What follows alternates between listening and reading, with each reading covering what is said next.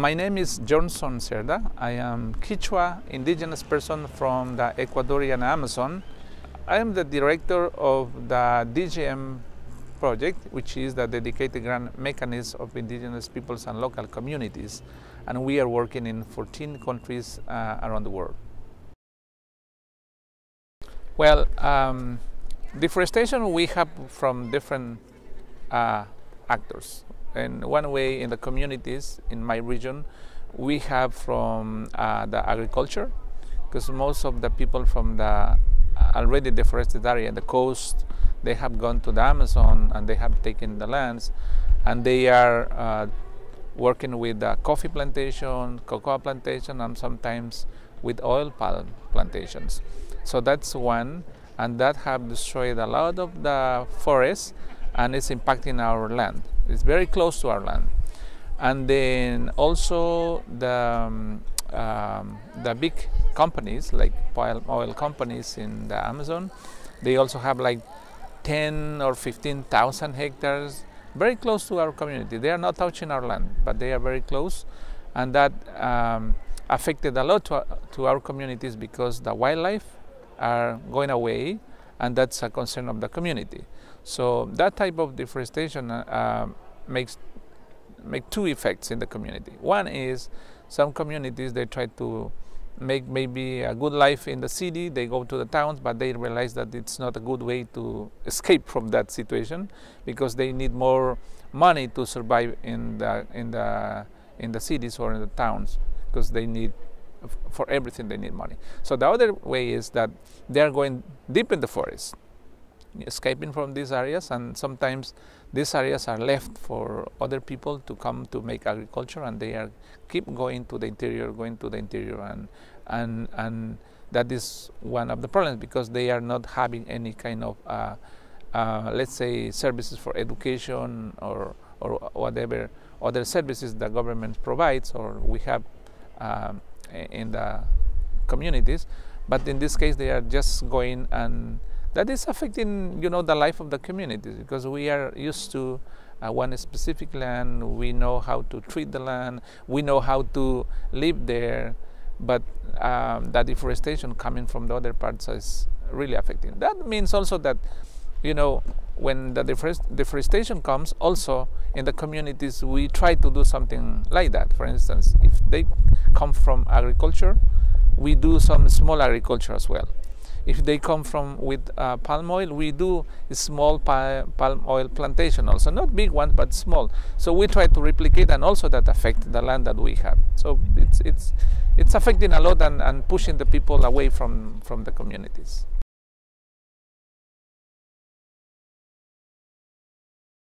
I can tell you a couple ways that it's affecting.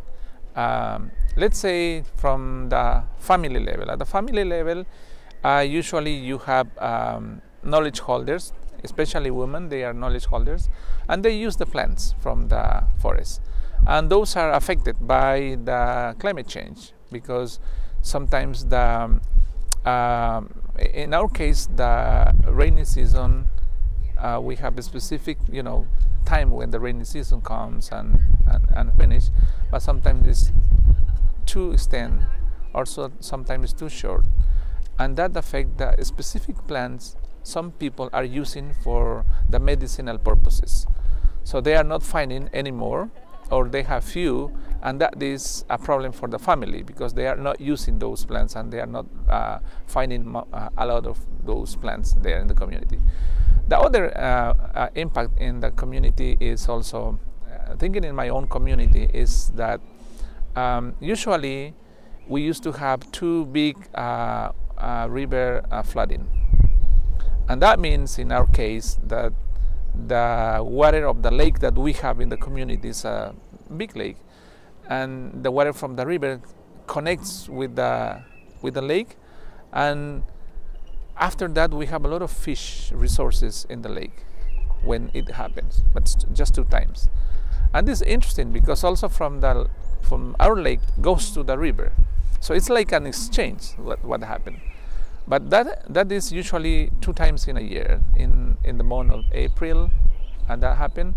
But lately, what I heard from my brothers that they are living in the community for a long time, I mean daily, they've seen that now it is happening like 5 times flooding, but not big enough to cover as usually covers and connect with the lake. So it is a small one now, and 5 smalls, and the exchange of the fish doesn't happen anymore. So that means we have less fish in the lake as a resources for the families, and that is completely affecting to the community, not just to one family, to the community, because we live there and we use a lot the resources of this lake. We have a lot of fish there, but when that doesn't happen, so we have less, and that affects to the community. They don't have much to eat, and the problem is the health, and the problem is that they need to get some money, and they make agriculture. Other effects comes after that. So the third one is with the wildlife. I've heard about some research done around that. Because of the temperature increase in some areas, the wildlife is moving from one area to another area. So we can see in 2 scales, so small scale and a big scale. In small scale, for instance, we eat several animals, and I don't want to say which ones, maybe it could affect the feelings of people. And we see that those animals from the forest, they are going to stay close to the rivers. So they are going away from the traditional places where used to stay and going close to the rivers. Easy for hunters, but it's complicated for the rainforest itself, because the animals help to, regeneration and all of that in the forest. And they are going just too close to the river, and we have less or few animals now in those areas, and that is affecting, let's say, to the forest, the ecosystem, and that's one problem in those areas. The other problem we see is that, for instance, animals are going away from specific areas, and since the communities, they don't have animals for hunting, the communities are also going away from those areas. So the climate change is affecting to these people, to the communities, in order to just move away, trying to get their food in other area and leaving some areas there. That is basically areas where you can't find anymore enough resources to survive. So we see in several levels the effects in the communities.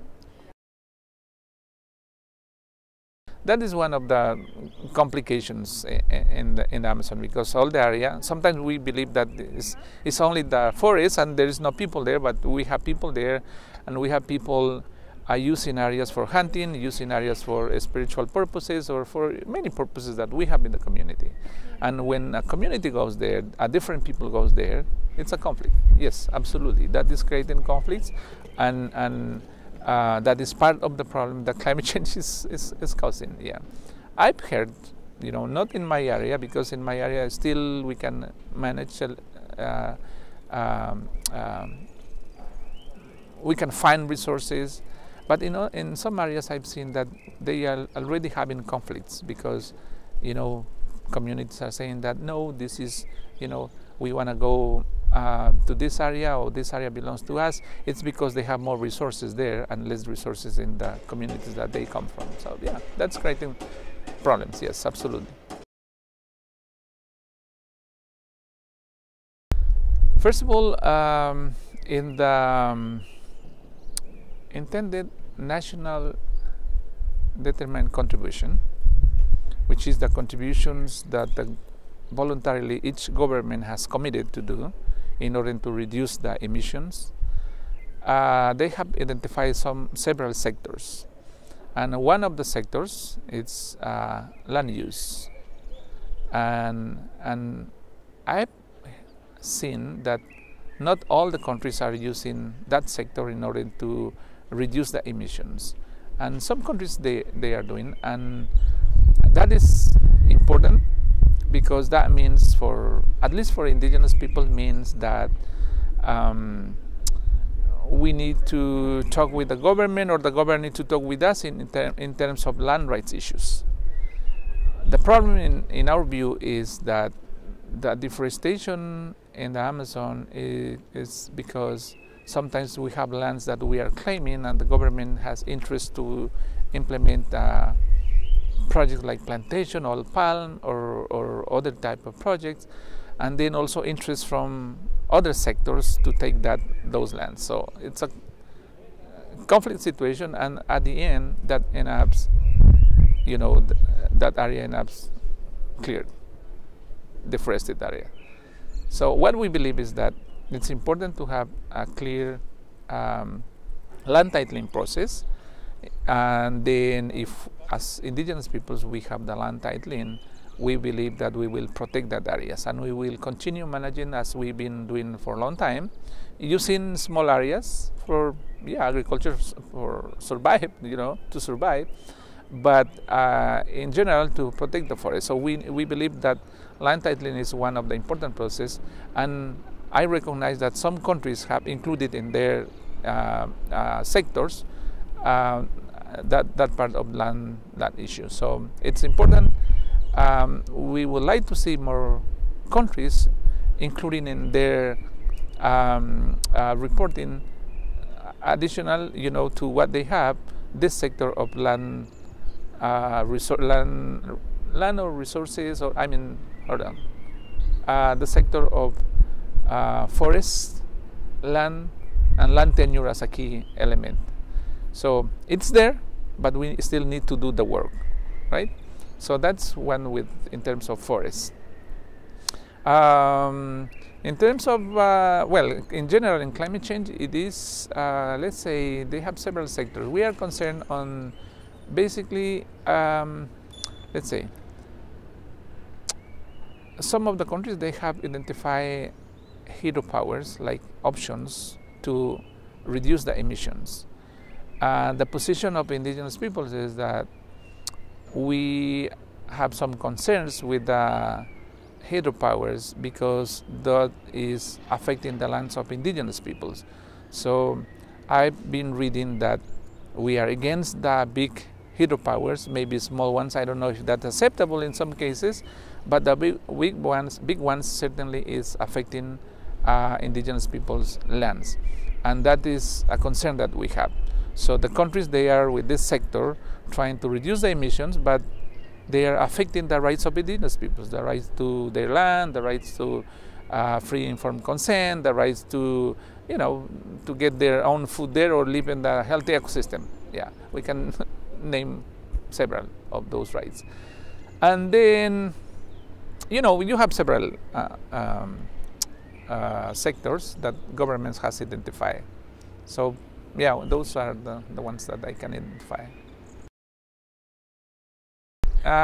Here in Bonn, Substack 44, the demands are basically to create two things. One is in-session technical workshops in order to talk about the indigenous people's knowledge and how the knowledge can contribute to the efforts of reducing the emission and adaptation in the framework of the Paris Agreement. So that is one specific demand in order to provide as a support from indigenous peoples to the global effort with our indigenous people's knowledge. The second one, which is also something that the governments are proposing here, is to create a platform where we can, create maybe expert groups, we can create other activities in order to, as a non-state actor, we can contribute also to the effort that we are doing, as parts interested of this climate change. So those are the main things that I've seen that we are working on a lot, but also, we are saying that we want to participate, we want to have full and effective participation here. We want the governments to recognize the free, prior, and informed consent in the implementation of the project when it is affecting indigenous people. That's another demand. So we have basically the demands we had in the past in relation to projects still there, because there are basic ones like the recognition also of the traditional governance system and our practices in general. So those are still there, but the specific ones are those, as I said, the in-session technical workshop, and also this platform that can embrace several other activities, including an expert group of indigenous peoples.